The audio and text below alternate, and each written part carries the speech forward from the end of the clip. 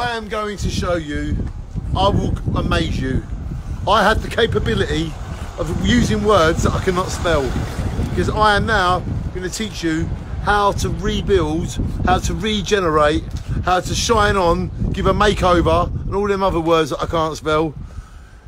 Part 136. This is how to repair an original Jaywick seafront bungalow. Part 136. Yes, time is flying when you have fun.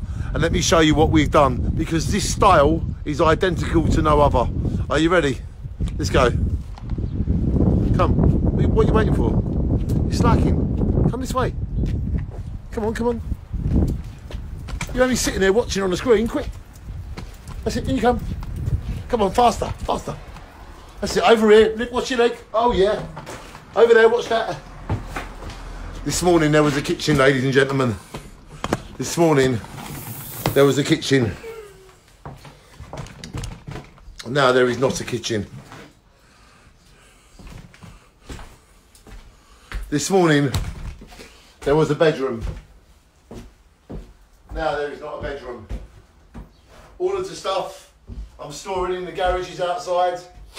So all the stuff in this room I'm storing in the garages, because the garage is nice and dry. So I put all the stuff from this room into the garages. That's what I've done. And basically the house is totally clear nearly, which means I can now do my work with no distractions. This is how to do a rebuild of an original Jaywick seafront property, part 156. We're at this stage of the build now, where we are taking out all of the rotten wood, and it will be replaced with new wood, like this. So you can see where I'm at.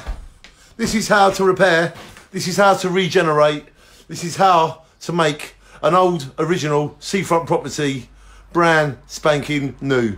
Part 136. This style is identical to no other. Keep working, because work works. Shine on.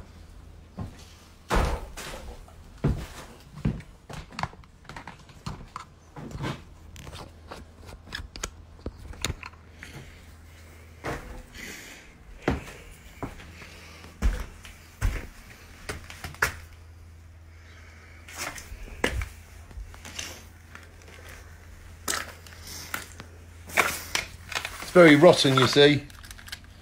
Very rotten. You can see that I'm taking it all away and I replace it with new. Old, go, new, stay. This is how to rebuild. This is how to refurnish. This is how to regenerate an original Jaywick seafront bungalow. Part 136.